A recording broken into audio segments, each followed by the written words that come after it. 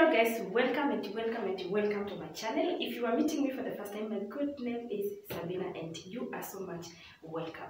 So today I am so happy that immediately after this video I'm going to be preparing myself and traveling to meet with my family so that you can celebrate Christmas together, and I am so excited. So please, if you have not subscribed to my channel, make sure you subscribe so that you can see more of my videos in relation to Christmas and in relation to my country or rather my village life. In today's video, without wasting much time, as you can see down below, I'm going to be showing you how to make a full setup of a desktop, how to connect your CPU to your monitor. For example, if you do not know which cable is supposed to go where when it comes to setting up your desktop, then that is where I'm here for you today. So you sit down, relax and enjoy watching this video. I'm going to be showing you the things that we are going to be using one by one. They are all here on a different table. Let me bring them here. So this is the screen, or rather the monitor that we are going to be connecting. It's a Lenovo company. You can see I've already removed all the cables. There is no cable attached to this one as at now. The second thing that I'm having, of course, is the CPU. Like this is the brain. This is like everything, the motherboard and whatever, hard disk, everything is here. So actually, let me place here. If you have this and you don't have this, it's like there is no computer. Like this is everything. The function of this one depends on this one. So whatever is displayed here comes from here. I'm sure some people do not know that. So just know, like, this is like an empty sack. This is like an empty bottle. Without being fed information from this one, then this one is useless, right? But it is also important because we cannot have this without this. The other thing, of course, we do have a keyboard, and it is already attached to its cable. And here we have the mouse. Let me place it there. Here we have several cables. The first cable is this one. So let me place this one over here down. So this is the first cable. Then if you see this cable, and most times actually the color code is usually like the same.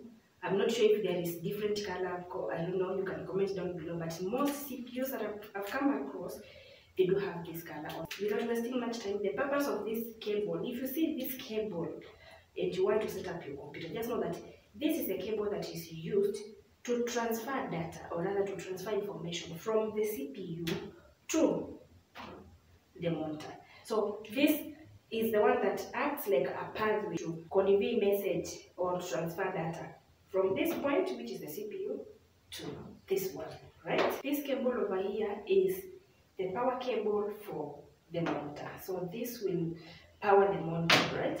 And this is the power cable for the CPU. So the other thing that I have with me is this. So this is a router. There are so many types of router, and this is actually like not a compulsory thing, but if you, the nature of your work or whatever you're using your computer for requires you to have an internet, then you must have a source of where you're getting your internet from. In my case, this is the router. So this is where I usually get my Wi-Fi from.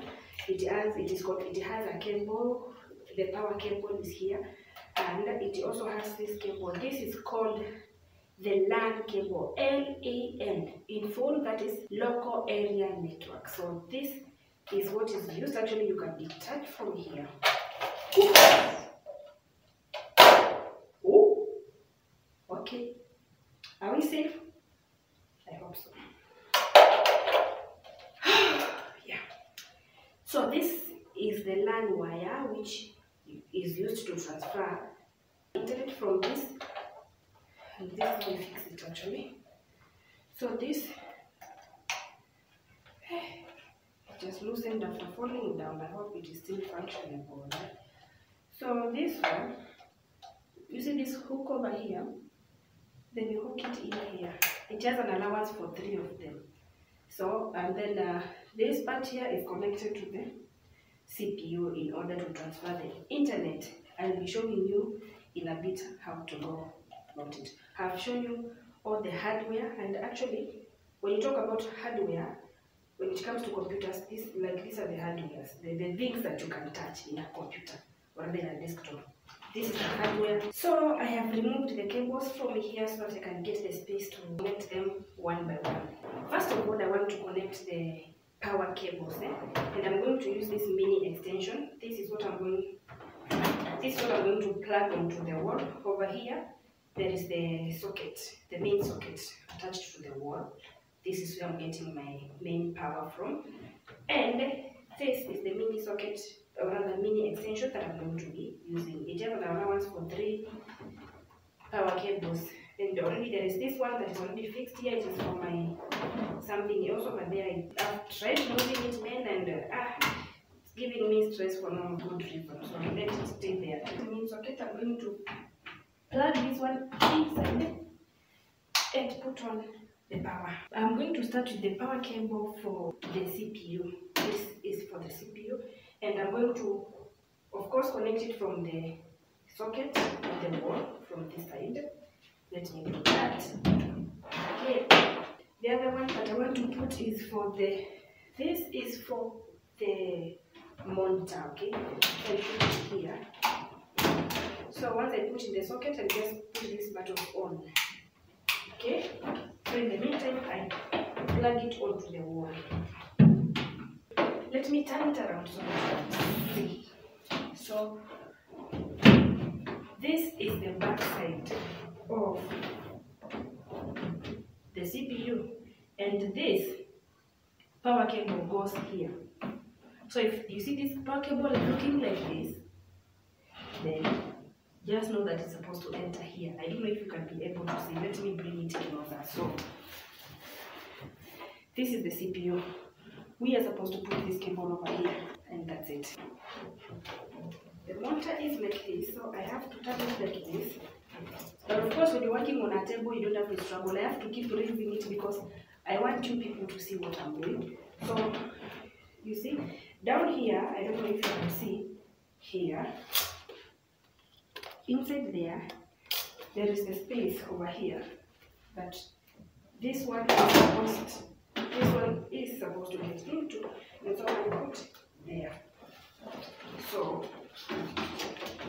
both the monitor and the CPU are now power connected, but I've not yet put on. The next thing that I want to do now is to link the CPU and the monitor together. So you already see this. This comes here.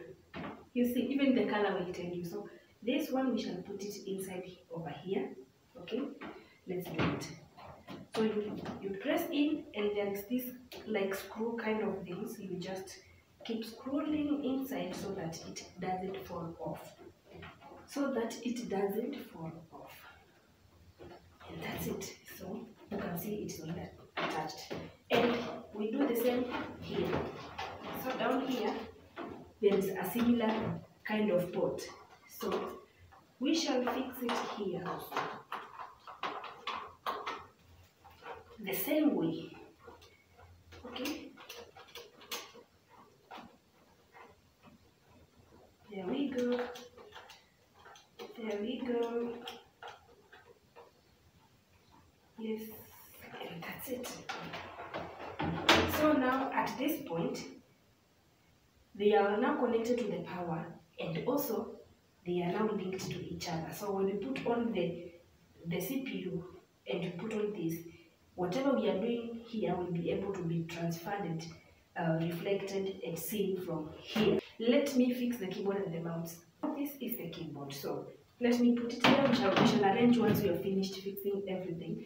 I've put like this for purposes of showing you. So you see this is like a USB cable. We have a USB port over here. So usually we have on the front side, we do have also the back side, we do have ports. What you have to note is both the keyboard and the mouse are going to be attached to the CPU and not the monitor. Because whatever will be controlled or whatever will be typed by the keyboard is coming from the CPU. As I've told you, this is the brain, this is everything. Everything is coming from here. Without this one will not show anything. So actually, because we do have similar USB cables on the front side, which I'm going to be showing you now, Let me just turn everything to face the camera correctly. Yes, and these are the ports that I'm telling you. So you can put a keyboard over here and our mouse. Do not mind my screen. I know it is not well wiped out. Let that not bother you. I place the keyboard over there and then I connect here. Put the mouse over here. Okay? And we are ready to go. Okay? But before I put on the computer, let me just advise someone. I usually prefer this tool to be put on the back side so that you don't have to interfere with many cables on your desk when you're working. It also makes your desk to look neat. So I prefer you use the back ports, or rather the back side to fix this other than the front side. Also, the other advantage is that if you leave these ones empty over here, then you'll be able, if you want to charge your mobile phone or you want to transfer some data using an external, like a flash disk, you can always use these ones. So for the purpose of this, just for the purpose of this video, I'm going to be putting this part. So let me put on the power and see if they're going to get connected and work. So the power is on from the main socket. Now I want to put on the CPU, and this is the button that I use in case you didn't know. So for this particular type of CPU, you use this button to put on. Voila, and there you go. This one, an indication that it's now getting on. And now let us put on the monitor. And for this particular type of monitor, I use a button that is down here to put on. So I just press in, and you see, it's already on. So before we continue, a disclaimer or a point to note: this is not a normal line, okay? It's because the screen has broken. But anyway, it is serving me the purpose that I want, so I don't have to replace or rather waste money replacing. I'm going to be using it as it is until I feel that I now need to replace, or until it cannot function anymore. So you can see our computer is already on. So I want us to test. So you can see, I don't know if you can see, the cursor is already moving. This is the mouse, and this is the cursor. Where is it? Yeah, and this is the cursor. So our mouse is functioning very well. Let me see if our keyboard is also functioning. I don't know if you can see. We are going to try and type something. Let me just come here. Let me just come here and pretend that I'm searching for something and I'm typing. So, you see, we are typing things there. Also coming up here. So, you see? Yes, our keyboard and everything is working and ready to go.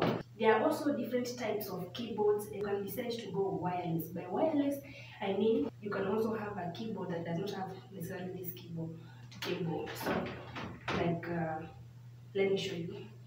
Yes, like you see, this particular keyboard is a wireless keyboard. So you can decide to go wireless and avoid all these kind of cables, and go for a wireless keyboard or a wireless mouse. This one needs to have some batteries. You just put here, you see here, and another one here. They usually two, and you can be able to work. But again, you will need something called USB adapter. I stand to be corrected. If I'm wrong, correct me in this comment section. And now that USB adapter, you insert it somewhere like here or behind to be able to get the signals from here, since it is wireless, from here to the CPU and all that. Okay, so the next thing, if you want to connect your internet, I told you this is the LAN wire. This is the LAN wire. So you connect there, and this particular port, you come and connect it from now. There is a similar port that looks like this from behind.